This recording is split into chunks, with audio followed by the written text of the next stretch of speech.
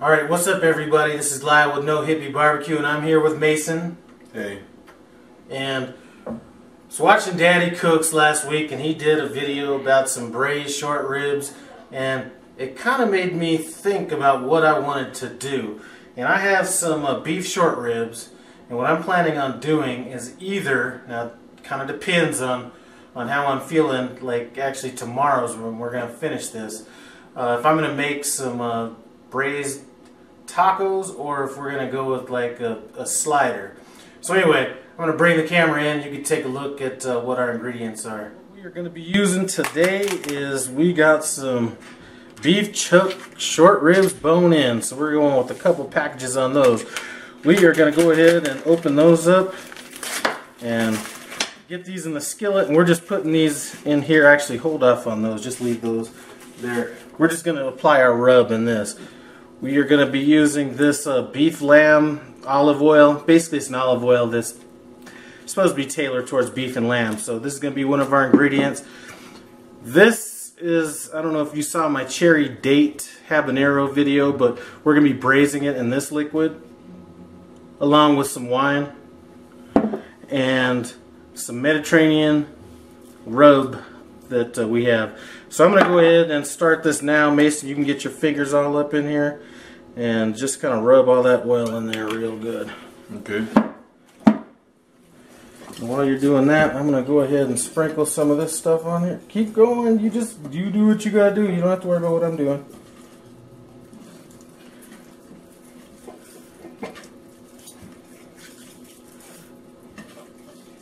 And what we're going to do on this is we are going to get this out. Don't rub the rub off. Make I'm sure trying to rub it all around. Alright.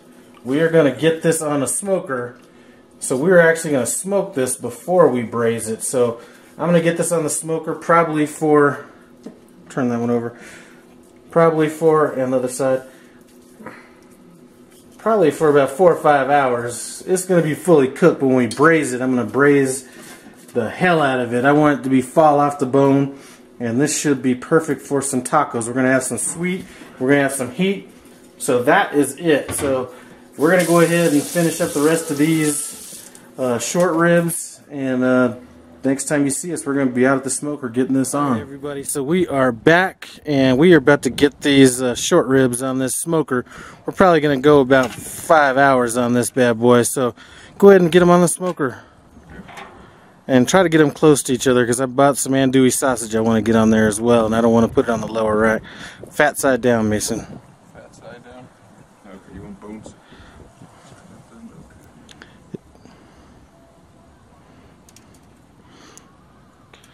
And the one thing that my son could do is learn to speed things up just a little bit. Try to make sure you get everything done right. Alright, that makes sense. Actually, no, it doesn't really matter. Go ahead and just slap it on. I'd rather do it right and be a little bit slower than do it. Alright, so actually it doesn't matter what side's up and which side's down. We're just trying to get some smoke on this right now.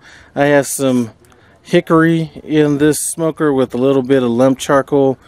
Like I said, we're going to let this go for about 4 or 5 hours to get it cooked, and then we're going to braise it. One thing I didn't mention is that we're going to be adding a little bit of wine to that braised sauce as well.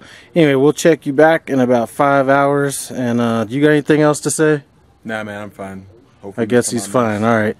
See you later. Peace. Got these beef short ribs. I smoked those for about, I went about 4.5, 5 hours on them. So they are technically cooked.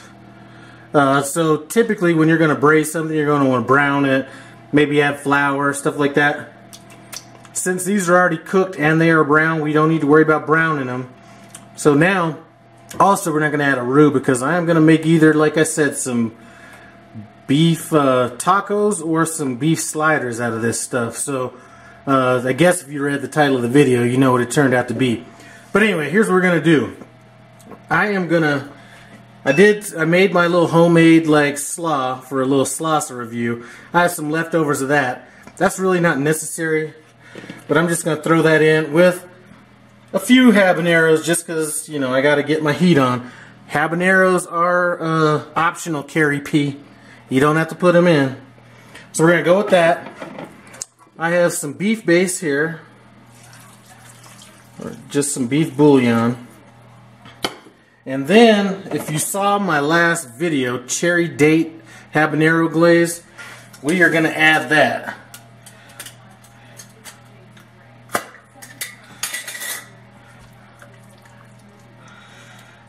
So I'm going to get this just below cover. Actually, might as well just throw the rest of the jar in. Use all that up.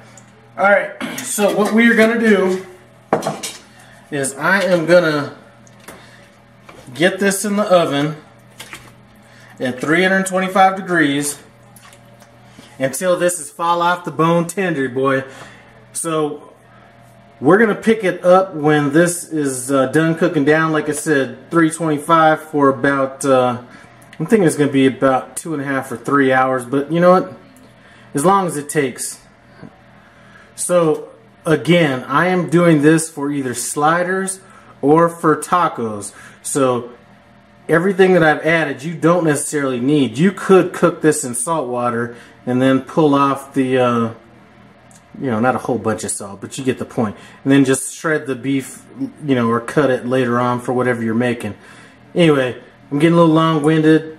I'm going to go ahead and get this in the oven. I'm going to get some foil on that, because sometimes when you buy stuff on Craigslist, you know, you can't buy the whole thing.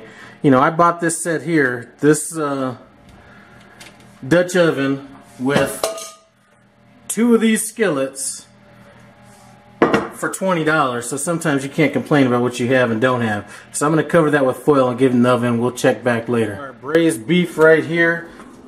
You know, I was thinking about adding some... Damn! I was thinking about adding some wine to this, and then I was glad I didn't. Didn't want to waste that money.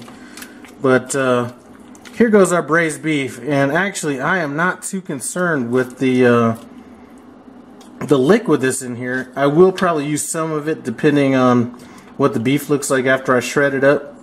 But this beef, or this sauce in here, was merely just for flavor. So what I am going to do now is I am going to take this beef out of here and just kind of set it aside and let it cool down. Once it's cooled down, we are going to shred this stuff up and make some, you know what, I think we're just going to go with the tacos. I already got this guacamole and some Pico De Gallo, or Pico De Gallo if you happen to want to be saying that correctly. But man, that looks good. So this little stuff in here, I may actually use some of this like in the beef, you know, down the road. But that's a little habanero piece right there. That's like giving all kinds of flavor. And when you see this later on, I already got my Pico De Gallo made, I already got my guacamole made, and when we add peppers to our stuff here, we do not de-seed.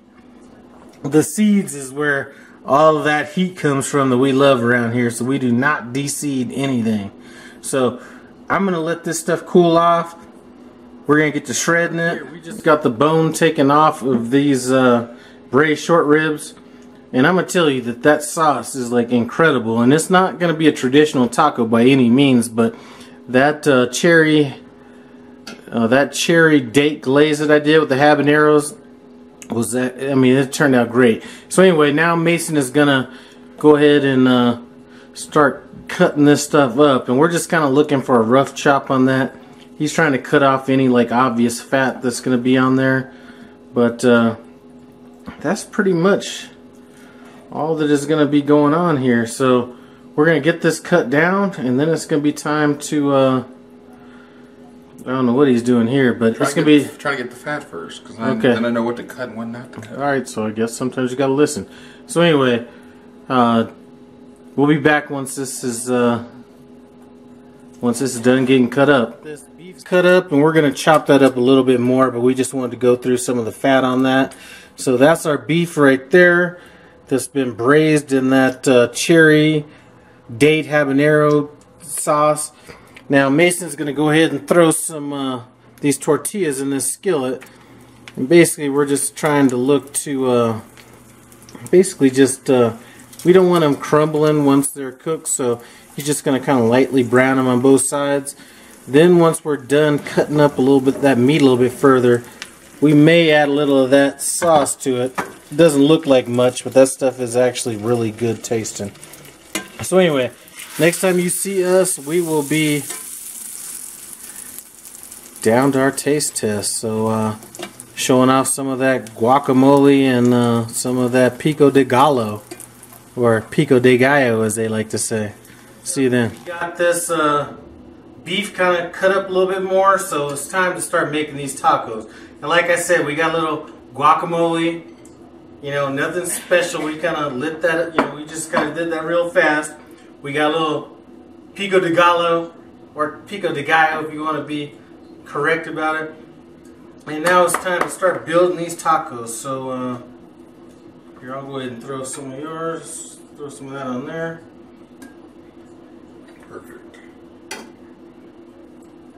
Go ahead and get some of your sauce on there. I'll get some of this guacamole on here.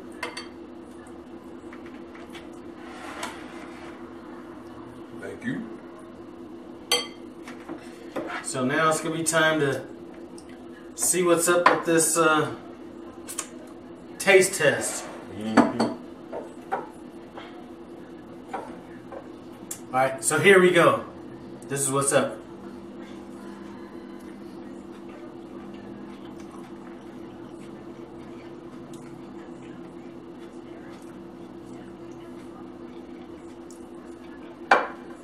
So what's up? Meat came out perfect, nice and smoky flavor, perfectly tender. You can definitely have that kick of habanero in there. Guacamole is perfect. The Pico de Gallo is nice. Everything's nice and spicy, just the way we like it. And it's a little sweet because I used that cherry habanero date glaze. I thought I was going to add some more of that sauce, but I'm going to end up tossing that out. I just cooked the meat down perfect. Anyway, thanks for checking out this braised short rib taco video. I appreciate it. Comment, subscribe.